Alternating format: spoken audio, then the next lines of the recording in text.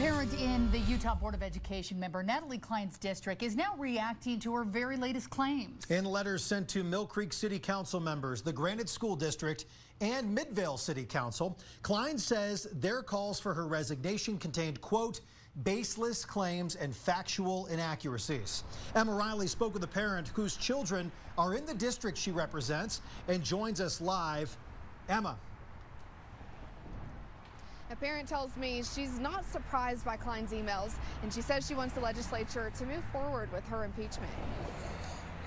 I think that the legislator needs to take more of a stand to get her off of the school board because she's clearly not getting the hint from everybody else asking her to resign. Hailey Anderson has 3 children in Cline's district. She says Cline refuses to take accountability. Still being really selfish and thinking about how this is affecting her or affecting her election. This is the email from Utah Board of Education member Natalie Cline to the Midvale City Council, asking them to appeal a resolution requesting her resignation.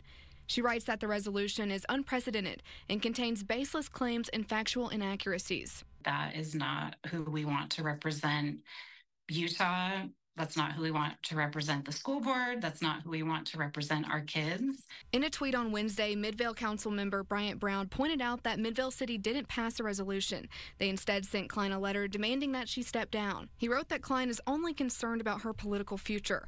Anderson says she agrees.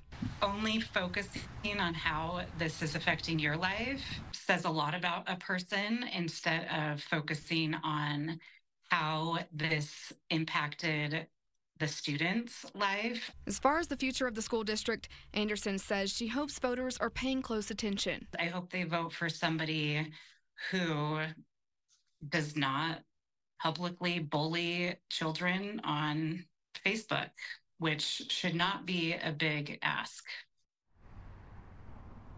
We have reached out to Cline for a comment, but we have not received a response. If you'd like to read those letters in full, you can find them on our website, KUTV.com. Live in Salt Lake City, Emma Riley, KUTV 2 News.